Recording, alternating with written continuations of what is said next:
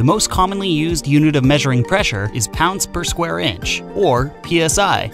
But when measuring PSI, it's important to note whether the readings are in PSIA or PSIG. PSIA refers to absolute pressure, while PSIG refers to gauge pressure.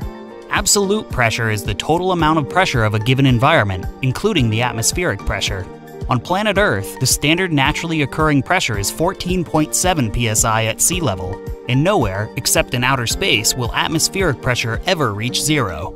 Depending on the altitude and weather, the resting state of an absolute pressure monitoring device will fluctuate, making it a perfect candidate for measuring weather data and other applications where atmospheric pressure is important to the calculation. Gauge pressure, on the other hand, subtracts the atmospheric pressure from the equation, making it easier to focus solely on what is being monitored, without having to subtract whatever the atmospheric pressure may be at that time. For this reason, gauge pressure is typically the most common choice when measuring pressure. PSIG is used in oil and gas industries, HVAC systems, compressors, and dozens of other applications. If you have any questions or are looking to purchase a pressure data logger, call or visit us online at matchtech.com.